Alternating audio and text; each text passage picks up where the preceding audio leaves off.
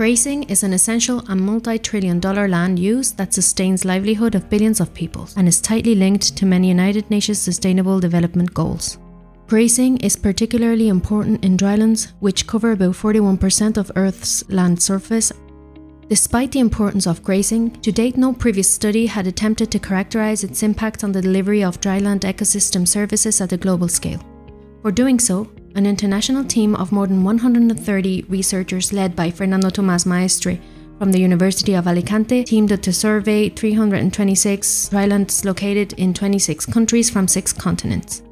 A key result of the study is that the effect of grazing pressure on ecosystem services can be positive or negative depending on local climate, soil and biodiversity.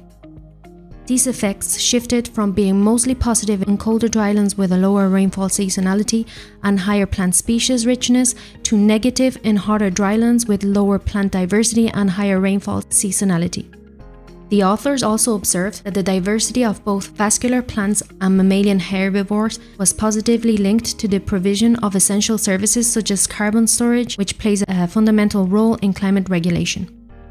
These findings emphasize the importance of preserving the biodiversity of global drylands in its entirety. Their findings are also of great relevance for achieving a more sustainable management of livestock grazing, as well as for establishing effective management and restoration actions aimed at mitigating the effects of ongoing climate change and desertification across global drylands.